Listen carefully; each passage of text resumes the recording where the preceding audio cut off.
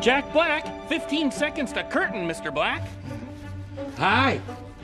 Where am I? Why am I so fancy? Welcome to Watch Mojo, and today we're counting down our picks for the top 10 Jack Black roles.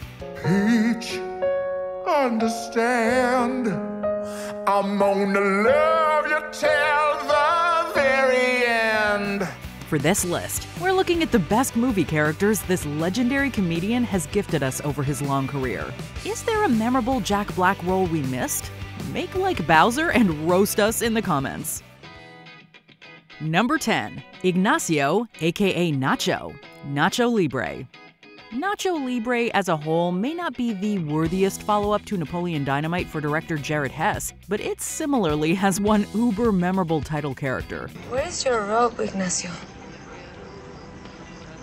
It was stinky, but these are my recreation clothes. In this one, Jack Black plays a Catholic friar named Ignacio who pursues his dream of being a luchador to support a struggling orphanage. Ignacio is naturally torn between his pacifistic upbringing and his secret double life as Nacho. But it's Black's endlessly quotable lines that keep this one at the forefront of our childhood memories. Seriously, we can't put on stretchy pants without thinking of this one. And you would be lying if you weren't shouting this back in 2006. Nacho!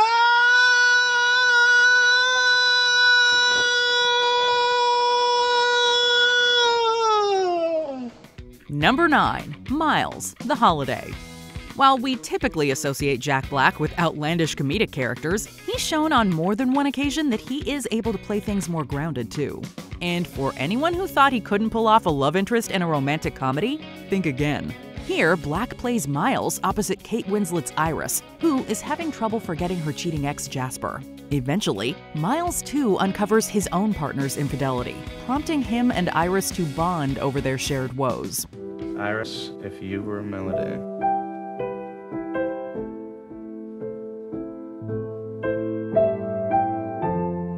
I used only the good notes. Kate Winslet would be a daunting scene partner for any actor, but Jack oozes chemistry alongside her. He might not have done something like this since, but even this is evidence of his sheer versatility. You know, I've never been to England. I've never been to Europe. No? If I come over there, will you go out with me on New Year's Eve?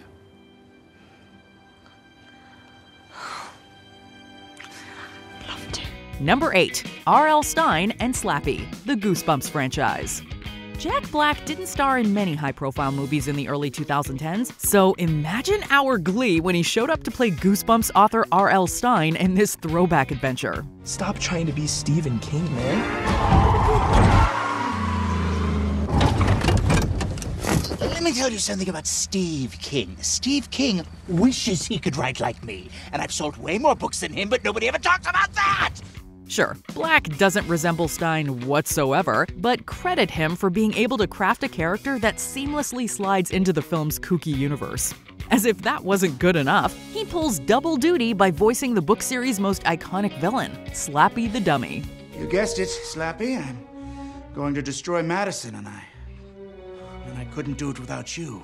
Oh, shucks. You're giving me... Oh, what's the word? Goosebumps.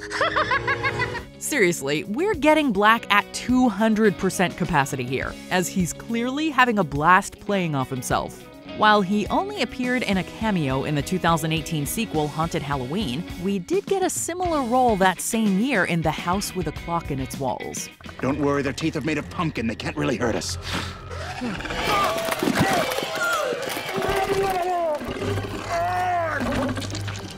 Okay, I made that up. Become a WatchMojo channel member and get exclusive perks like Mojo emojis, loyalty badges, priority comment replies, and exclusive members-only content, including live list rankings with the Mojo staff and peeks behind the scenes. Don't miss out. Number 7. Barry Judd, High Fidelity.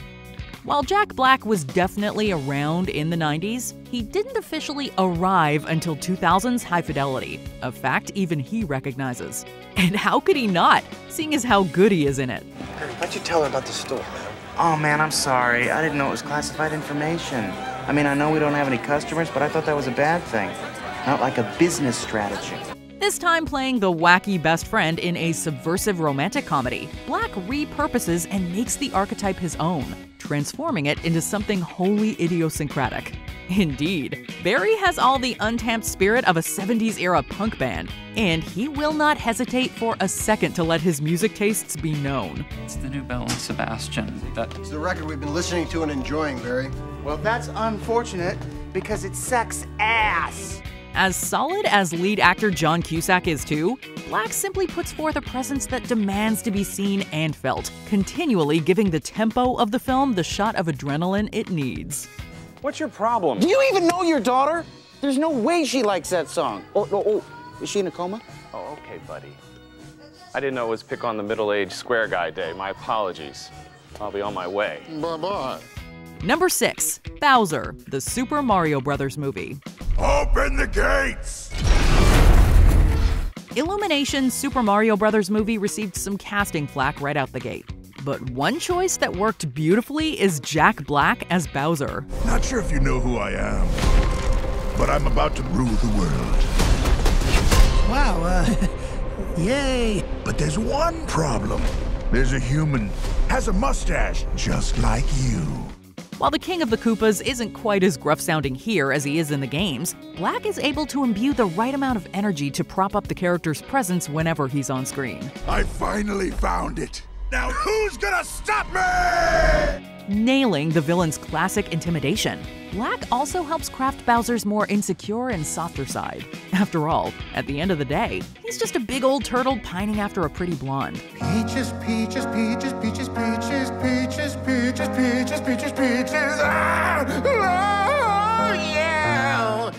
We don't know whose idea it was to have Bowser sing a Jack Black-esque love ballad, but it is everything.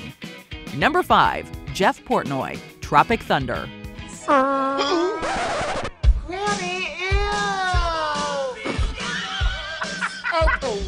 If there's one thing Jack Black's filmography was missing, it was an action comedy. Nobody move, or I do the little big guy. That's right, we running this program now, JP.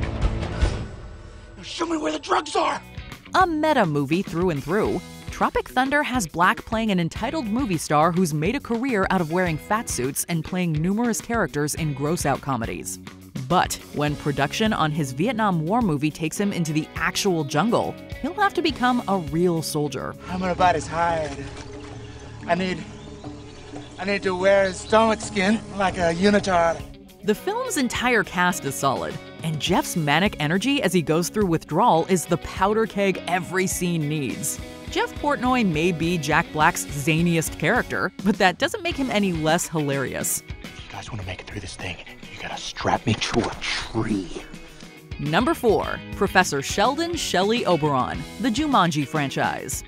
Apparently there's something about putting Jack Black in the jungle that just works.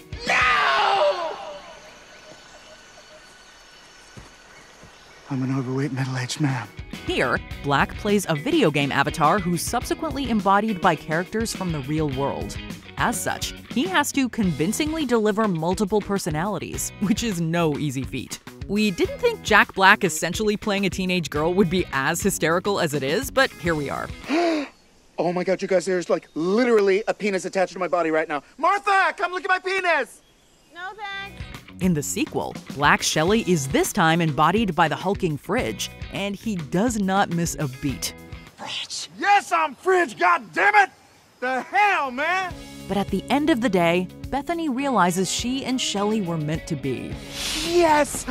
I missed you so much. Oh my God, you guys, hi!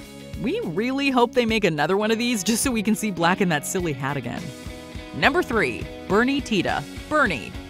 Bernie is unlike any other Jack Black movie, and it features a performance that's had many critics calling it his best.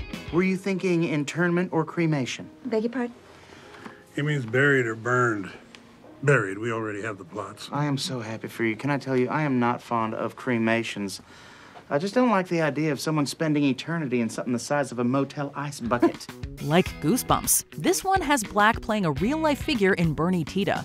Unlike Goosebumps, though, the story is of a much darker variety, as it depicts Tita's murder of his elderly companion, Marjorie Nugent. Marjorie, you're making it very hard to be your friend. I'm gonna come back some other time. Oh, just go ahead, desert me, just like everybody else. What makes the movie and the true story so fascinating is Tita's stellar reputation in the community as one of the nicest people you'll ever meet. Black is so good at conveying this to the point that you almost empathize with Bernie relative to the exceedingly unpleasant Marjorie. I can understand chewing each bite of some food 25 times like chicken fried steak, but I don't think you have to chew your refried beans that many times. It doesn't really make sense. It's unnecessary additional work for your jaws. This is where fact and fiction wonderfully coalesce, and at the center is one incredible performance. Number 2, Po, the Kung Fu Panda franchise. The Dragon Warrior. The panda? That's impossible. My fist hungers for justice. That was my fist. As good as he is in all his animated roles, we refuse to believe Po could have been played by anyone but Jack Black. Put simply, Kung Fu Panda wouldn't be what it is without the titular character. He's goofy, passionate, and a little bit insecure, but Black's able to convey all of that through Po's surprisingly profound arc in all the outings. Am I the son of a panda? The son of a goose? A student? A teacher? Turns out, I'm all of them. It is the ultimate zero-to-hero story, and it simply wouldn't work without making the character instantly relatable. Black's not only able to do that with his innate charm and charisma, he also manages to imbue a healthy amount of humanity as well, despite Po being a panda. You're just a big, fat panda. I'm not a big fat panda. I'm the big fat panda. Before we unveil our top pick, here are some honorable mentions. Lance Brumder, Orange County. Black's slacker older brother is the perfect comedic foil. You're overreacting, dude. I didn't get into college, and check me out. I'm kick-ass. Lenny, Shark Tale. Black goes all in with this affectation. Gee, thanks, Pop. Here's the thing. I'm on a diet, and I read an article about these shrimps. They're not good for you, I'll tell you. You know how many calories are in one of those shrimps? A lot. Carl Denham, King Kong. A much-needed humorous presence in the film. You said we were shooting in Singapore, right? That's what you told her. Yeah, but we're not shooting in Singapore.